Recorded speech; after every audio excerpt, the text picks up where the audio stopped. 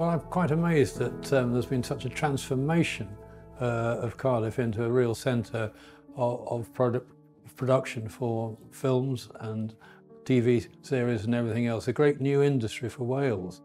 And certainly to see the scale of the studios here is quite remarkable, bearing in mind once it was a glass factory. I think quite a bit of the glass seems to have been left behind, but I think that's actually just knocking down the sets from waiting to do the next production, of which I gather there's quite a backlog. First of all, the Deputy Chairman of Channel 4 was Richard Attenborough. He became 70 and was coming up to 70, and I said to him, what would you like to do for me to find your successor? And I said, do you want me to set up a committee, talk to the minister? And he just said to me, no, it's you, darling.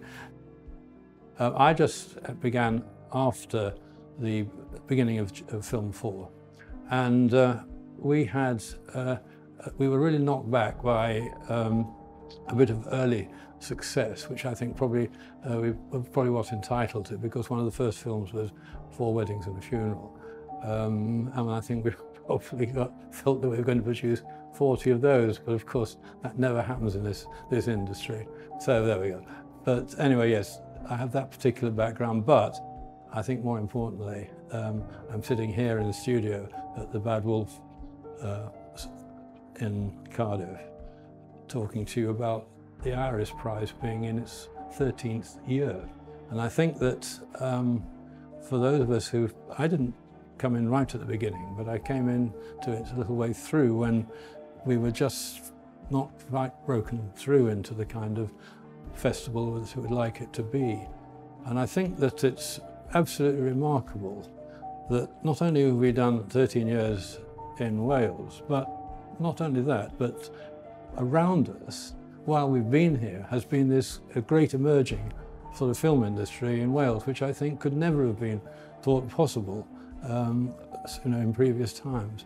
And I think Iris has been actually part of a small part of what has actually created a new industry here for Wales, which I think we feel we can rightly say we've been a part of. The Iris Film Prize has a very, very important message to say, and that is that the way in which we will get a better understanding of the world that we live in ourselves is through film. And if we can have film which is uninhibited and tells the story as it is, as which these short films do, they are quite strong in many occasions for some people's taste, but I think it's absolutely essential that we actually do make films which bring up people with a bit of a start or a shock and realise what terrible difficulties people have had in our world over the last 25 years. Of course, to put on the show to the Iris weekend takes a lot of money, and we have actually been able to develop and expand significantly the number of organisations who are supporting us. And I think this has really been the main reason why we've been able to be bold and to expand the festival in the way that we have, and I hope it will carry on for the future.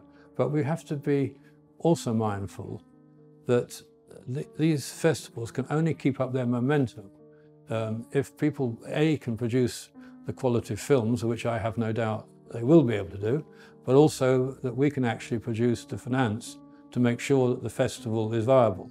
I think we've always got to be right at the cutting edge of however controversial the change is in society. We've actually got to be ahead of that and to make sure that our voice is heard among all those others.